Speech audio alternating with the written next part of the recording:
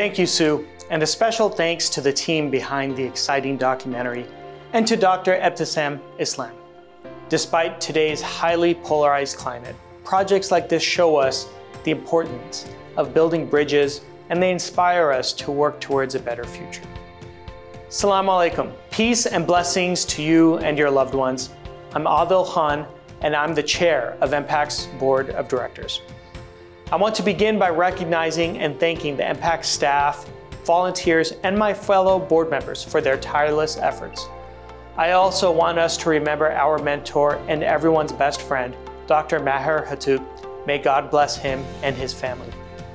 I want to highlight what we have accomplished and why I'm so excited about the future of this organization.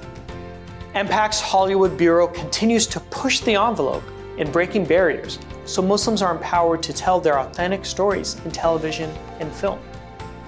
Back when most Muslims felt their only option was to complain about what they saw on the screen, the Hollywood Bureau decided instead to honor the people and projects getting it right in Hollywood, opening doors for Muslim talent and adding seats for Muslims at decision-making tables. On the policy front, MPAC's policy team in Washington, D.C. continues to be a trusted, credible voice in shaping policy initiatives that impact us. Faced with challenges posed by the prior administration and the onslaught of the ongoing pandemic, MPAC committed itself in 2020 to reestablishing its presence. Over the past year, we have made good on that promise by 1. Hiring a new policy director, Muhammad Ali, and continuing to expand our DC staff and operations. 2. Leveraging our existing relationships with policymakers and building new partnerships with those in positions of authority. And 3. Solidifying our role as a convening authority and coalition builder for American organizations and civic groups. Today, MPAC is in the best financial position since its founding 30 years ago. But we recognize that achieving our mission requires us to invest in the future while the substantive work continues.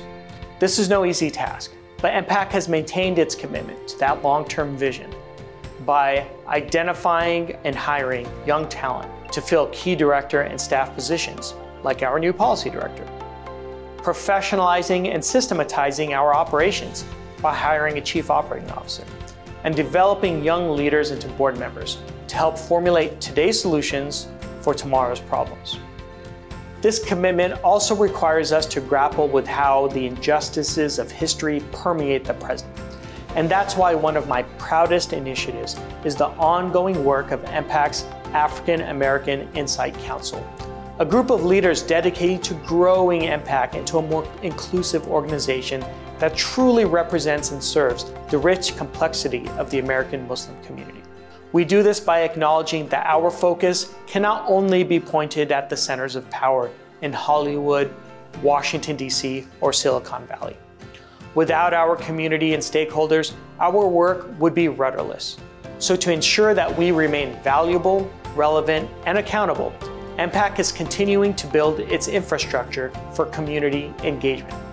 As you'll see throughout tonight's program, our work is also directed towards building alliances and collaborative efforts with interfaith partners, civic organizations, and value-driven people throughout the country, including Middle America. There's no better example of that than our forthcoming documentary, which you have heard so much about. Thank you for joining us this evening. Thank you for your continued support. And thank you for the opportunity to serve you.